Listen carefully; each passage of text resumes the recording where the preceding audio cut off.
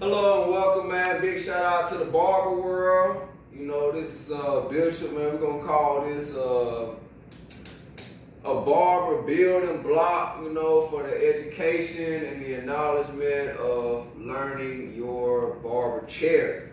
You might have ordered some barber chairs and you didn't know that, hey, I had to put them together myself. You thought they were gonna come put together already, but no, you have to do it yourself. So this particular chair, the manufacturer, the way they had the lever and the gas rod up under it, the pin was jammed in too tight.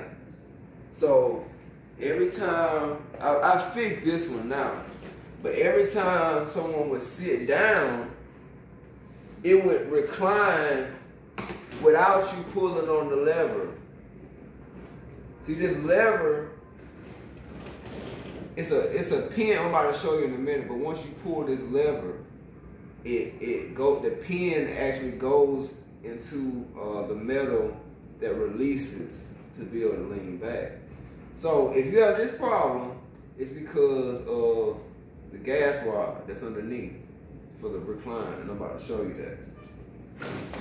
So this is the problem. If you're having this problem, when someone sits in your chair and it's reclining on its own without you doing this, let me show you what you need to do. I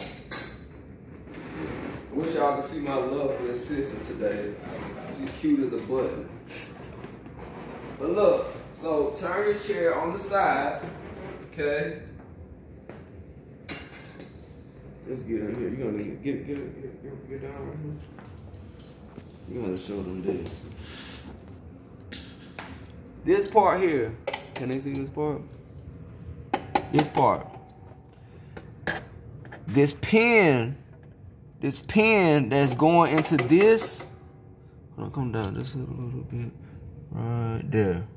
That pin, if it's doing it, it's because that pin is pressed. That pin is the key. If this pin is pressed and it's hitting this, it's gonna always recline. There has to be space. I just done this one, but this pin was pressed up against here. So when you pull this lever that hits it, see? So when you pull that lever, it hits it to release it. But if there's no space, it's always gonna be pushing on it. So what you have to do, you have to loosen this screw here. You know, righty-tighty, lefty-loosey. Buy you one of these from Home Depot or something. You loosen it. That's righty-tighty. You will loosen it. You loosen it, loosen it, loosen it. Make sure as you loosen it that you're loosening this pole too, because this pole has to come backwards a little bit to give this pin some space. Once you see there's some space in between this and this, retighten this. Don't just leave this loose.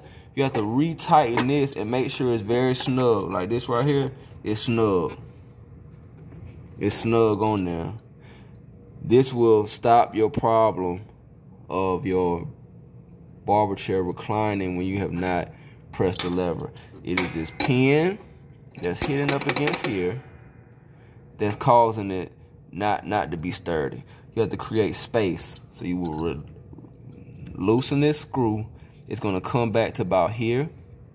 You make sure this pole come back some, and then you retighten it and make sure that there's space in between here. All right, show me back to me.